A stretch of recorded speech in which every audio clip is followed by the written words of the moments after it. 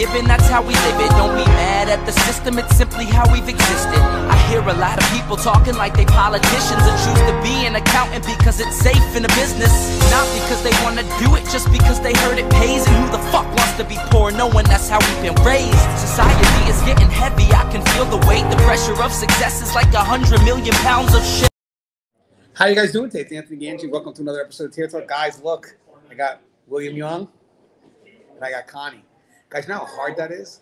Because this is like a mirror, so I was hoping I got the right one. But guys, we're out in Nebraska right now, and we really just got done with just what I feel to be a very successful panel discussion, a lot of interaction, a lot of great dedicated professionals here that work out in Nebraska. And we thought maybe we could answer one of the questions that was asked of us today, just to give you a taste of what was coming our way today. And then eventually, I think within a week or two, we'll actually have the full video of what we've done from the keynote all the way down to this great panel discussion, which was driven by the questions that were given to us by these professionals in the field of correction, mostly all the jails out here in Nebraska. So what I'm going to do is it'll be a quick video. And the question that was asked today, which I thought was a great one, there was multiple ones, but I like this one the most, was about if you're given a supervisory position or kind of like a lead position, let's just say a lead position because it's technically unofficially a lead position, but you yourself have little time on the job. So now, like just for a scenario based, let's say you have somebody that may have 2.5 years in and they're being told, hey, you got to take this lead position. And now they're put in a position to start training those that are new.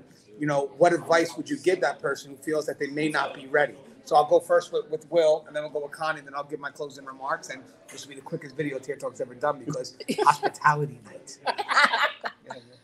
I think the main thing that you need to do is understand your strengths and weaknesses. What do you need to work on? What is your skill set? And then when you're talking, being in a leadership position, you need to know your team. You need to know what they can do and what they can't do. And then as a leader, it's your responsibility to put those people in a place to succeed, right? You don't want to have a person who's uncomfortable, in a communication situation and have him go to the door and talk to somebody, or you don't want to take your littlest guy and make him hold the shield. I mean, you need to know those kind of things. And so if you know your strengths and weaknesses, you know your team, that'll help you be more successful. And then learning about the job, not only from just your department and the training that they give you, but seeking outside information, channels like Tear Talk, books and Facebook groups and all these things that are out there. Those will help you kind of supplement your education, and then you'll be able to apply it on the job. Yeah, and I love what Will's saying because he's talking about having that. I think it's really team growth. As you can see, it's very active right now. But I want people to know one of the things that we discussed related to this topic was the fact that, a lot of people look at the destination. Okay, now I'm in a leadership position. I made it. No, guys, you continue to learn. You're not expected to know everything. So I think what for me is I would enter the position knowing I still have a lot to learn and be open to that learning. But again, it's an investment of time. Again, if you're going to take it seriously, you have to realize that you're not always going to have the answers. You're not expected to. But are you going to do your due diligence? Are you going to find out? And are you going to be the best for that team growth? Because again, if you're not willing to grow, then you set a lid on the team. Connie, what's your thoughts? So just to piggyback off of what you guys said, my reality is that when someone steps into a role, they're uncertain about what they should do or they shouldn't do. They're not clear on how to lead. You put forth your best efforts, right, to try to make the right decision based on the information you have. But the other side of that is that you've got to tap into the resources around you, right? Oftentimes we don't go to the supervisor because we don't want to look as though we don't know what we're doing. But if you don't know what you're doing, you don't know what you're doing. You're better off going to the supervisor saying, hey, listen, this is a decision I'm not comfortable making, or I don't know how to make it. Can you help me? Right? That way, the supervisor can't say, oh, you never came to me. You never asked me. Who did you reach out to get support on that decision that you were going to make? And so it helps you feel more confident, I think, over time. But also, it kind of helps you share ownership for that decision. So that if the crap hits the fan, you could say, I let people know I wasn't sure what to do. And this is what I did in order to get support to make a better decision. Yeah, and guys, by the way, this is an incident that's happening a lot because we do obviously have a lot of facilities right now that are suffering understaffing and out of desperation. They're giving people these positions to lead, I'll say, because again, you're not a leader yet. You're just given the opportunity to lead. And they're hoping that these people can actually be effective. But with that said, they have relatively little time in anyway. So they get very nervous because they feel am I ready for the position? To be honest with you, you know, I don't think anybody's really ready for the position. Even if you have 10, you know, because you're dealing with human behavior, guys. And in the end, you have to know for a fact that the destination, it's about the journey. You know, the fact that I'm going into that position, I know I can still learn, you know, and then being open to listen to the front line. Because here's a cool thing, guys. When you have finally officially get the position, because it could happen, you just passed the test because you proved yourself to be a leader even when you didn't have the position. So here's the cool thing. The people that respected you didn't respect you based on your position.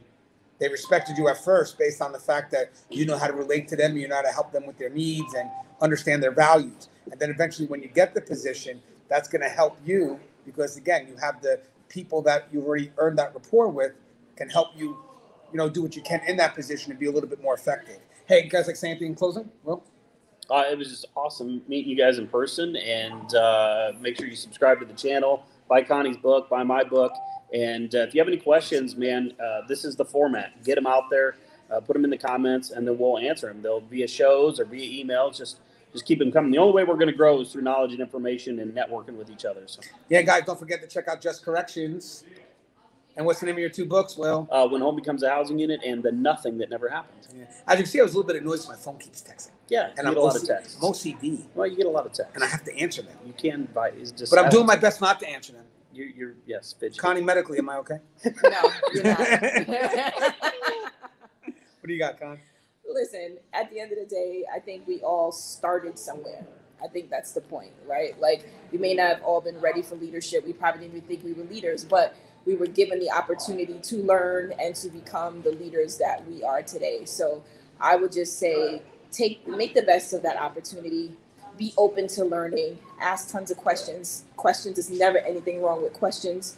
And really just continue to tap into your resources. And we are resources. So feel free to reach out to us if you need us. And not only did we learn from the questions that are asked our way, because we learned a lot today at the conference, I also learned something unique today. For years, I've been pronouncing Connie's last name wrong. What is it? I fucking thought it was like Connie Alleyne. Alleyne. No, it's Alleyne. No, it's not. It's Alleyne. Oh, sorry. Well, Alleyne. whatever you say. Alleyne. You say Alleyne. Alleyne. It only matters to the person who has that last name. Who has the name. It really doesn't. Yeah, it doesn't matter to me. Thanks. It matters to me. Didn't you say today that labels are important? That names are important? Yeah, I think you did say that. That was part of what he's. Yeah, and here you are. That's what he's selling. Wow. No.